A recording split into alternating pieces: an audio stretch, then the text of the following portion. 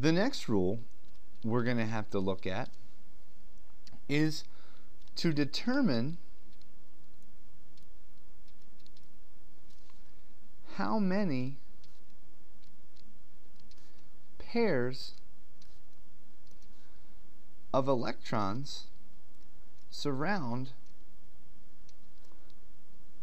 the central atom. And that leads into the next step, which is to determine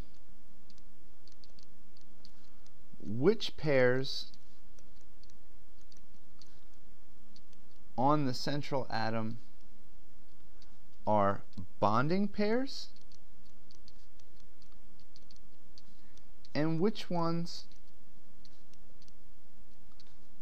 are lone pairs. Because the number of bonding pairs and the number of lone pairs are going to be huge when we're looking at what particular geometry we have. So by going through these sets of rules, we're going to be able to determine quite a bit about each molecule. We can tell the shape of the particular molecule, and there are two types of geometries that we're looking at and that we're concerned with. The first is the molecular geometry, and the second is the electron domain geometry.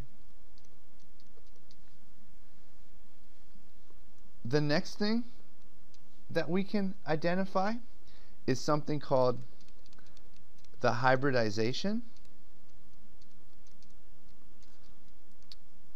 on the central atom. We can also determine all the bond angles in our particular molecule, and we can say something about the polarity of the particular molecule and identify if it's going to be polar or nonpolar.